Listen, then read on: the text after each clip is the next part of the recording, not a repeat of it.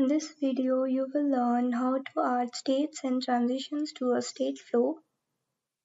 After creating a state flow, you can edit it to add states and transitions to the state flow. Point to the state flow and click Edit on the inline action bar. To add a state, click the States tab and then click Add a state. In the name box, type a name for the state.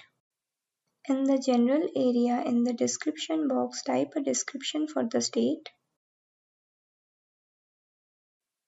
To set the minimum number of performers required to transition, turn on the Implement Minimum Number of Performers Required to Transition switch. In the Number of Performers box, type the number of performers required to transition. This value should be more than 0. In the Web Reports area, in the State Enter Web Report box, click and select a web report that should be triggered when the document enters the state. In the State Exit Web Report box, click and select a web report that should be triggered when the document exits the state. In the Progress area, in the Turnaround Days box, type the number of days by when the document is expected to move to the next state. In the Permission area, turn on the Inherit Permission switch to allow the subfolders to inherit the permissions from the parent folder.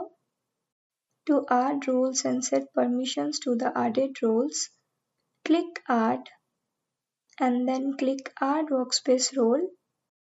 Select the role and click Select. To add a category attribute, click Add and then click Add Category Attribute. Navigate and select a category attribute and then click Select. Click Create. Now let's see how to add a transition. Click the Transitions tab.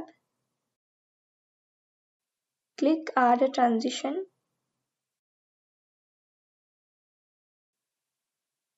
In the name box, type a name for the transition.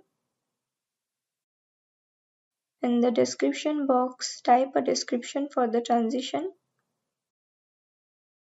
In the source list, select the source date for the transition. In the destination list, select the destination for the transition. In the Initiate Automatically When area, select the required checkboxes. Click Create. You can add more states and transitions as needed. For more extended ECM for engineering tips, check out the other videos in the series.